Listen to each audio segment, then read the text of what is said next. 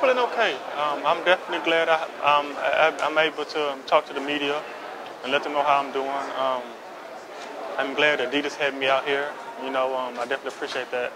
And I appreciate Daegu having some pictures of me around town, showing me some love. I've spoken with my boss when I had to pull out of the race, and we had a very good conversation. He's been knowing me since 2004, so we had a very good conversation about my injury, about what was best for me and things like that. And I think it's great to have a great relationship with the shoe company, and that's what I have with Adidas. He treats me like family. Maurice Green is one of them, and that's someone who I speak with. If I have a question about something, I can call him, things like that. It's someone who I looked up to. Michael Johnson as well, you know what I mean? Some of the other great runners as well who I speak to, and just being able to see those guys who I looked up to and get advice from them, it means a lot to me. I'm not for sure. I think Usain Bolt has set that standard for that record,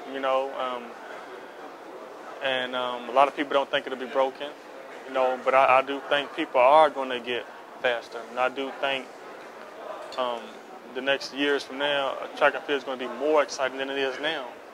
Because so many people are stepping up with a lot of confidence, and technology is changing so much. Shoes are getting lighter, and I think that's going to, help the future of the sport. Everything is just changing. Everything is getting a lot faster. When I think IAAF is just going to put on so many more great meets and the best tracks and everything else. Usain Bolt is a championship runner. I think that he has the skills to pull it off. And we have a lot of up-and-coming runners too who are going to give him a tough challenge. But I think he can pull it off. It's going to be tough. My training partner, Nikhil Ashmi, he's ran 19 this year, and I think he has a chance to win as well.